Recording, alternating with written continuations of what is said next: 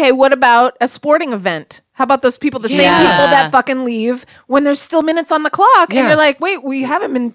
It's not done. Right. It makes me cuckoo. I don't know. If you have a tattoo of a sports team and you go to beat traffic, I don't understand it.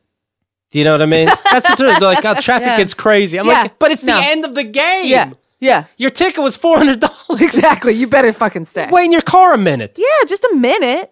Asshole. Or I don't know, to me, it's also when you go to a sporting event. I mean, you could watch all this stuff on TV. You could do all this stuff from the comfort of your home. The idea is the hustle and bustle of it. The idea is you turn to someone else who you don't know and go, yeah, and they go right on. Yeah. The idea is pouring out while you're hearing everybody chatter about all the good moves that everybody made. I don't understand what you're trying to beat. You're trying to beat out another fan. Enjoy the experience. Well, I love that you don't bring cell phones into the court because I've been to sporting events recently and everyone has a fucking cell phone now and everyone's either taping the plays or they're texting. And so no one is really paying attention. So that interaction that you used to have with the other fans where you would turn and be like, oh, fucking yeah. It's now it's not lost at football games. I went to my first football game and I'll never go back. These men are too into it. Fucking scary. It's scary. Like my boyfriend was like, "Don't wear purple.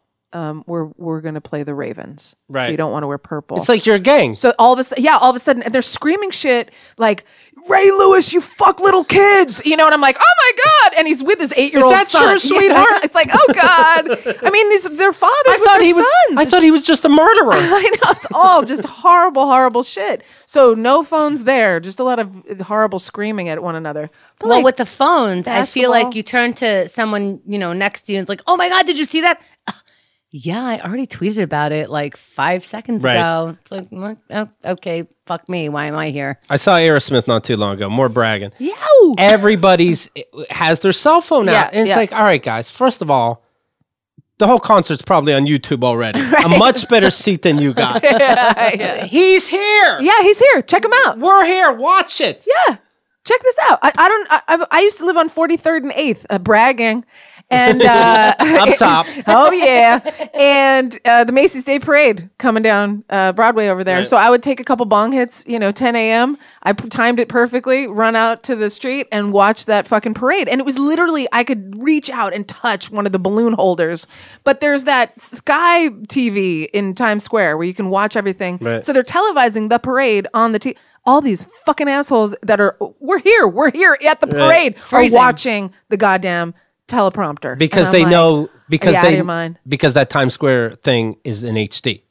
But we're there live. I know, we're alive HD's and breathing HD. next to each other. That's HD. I had a hard time. I went to a Nets game not long ago. Thank you to Tech Andrew. Yeah, Brooklyn. Yeah, and the energy was really fun. I actually like the in-betweens. The stuff where they do, it's like a kid's party. Like, right now we're going to lip sync. I'm like, we're sitting too high up. I could win this. I'm getting all excited and I'm doing it along with everyone until I realize I'm the only one in my group who gives a fuck. And then I'm like, no, I'm cool. We're just sitting. Anyway, my point is I had to remember to watch the players because the teleprompter is so huge and has such detail. I could follow it a lot easier. You keep saying teleprompter. You mean screen. I'm sorry, the screen, the major screen that shows, close up, that's showing basically what they're watching on TV. And I'm like, don't look at that. Look at the whole thing. Yeah. Don't look at that. Look at the whole thing. But I had to remind myself the whole time because they, obviously they're doing it to perfection. They're doing it live. They're cutting live. They're editing live. They know exactly where the ball is. They're following it better than I am. I'm like, lost the ball. Look up at the screen. Oh, he has it. Look back at the thing,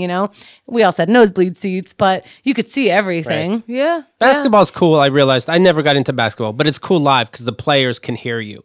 When you yell out to Chris Humphries that your wife looks like a fucking whale and she thinks she only weighs 140 pounds and he hears all this and then you remind him, by the way, she's still your wife. Yeah. And to get his reaction, that's exciting. Now you have a game. Yeah. Now it's beautiful. Yeah. Now there's beauty on the court. I'm like, I'm sorry I'm supposed to root for you, but I don't know any of the other people. They're not dating any TV horse. I definitely was testing that theory. I was yelling and I got a voice that could reach. I think I got one of them to turn their head one time. Yeah. What do you yell? Oh, because I don't know what I'm talking about, so I yell in generalities. You're like, you better fucking do it!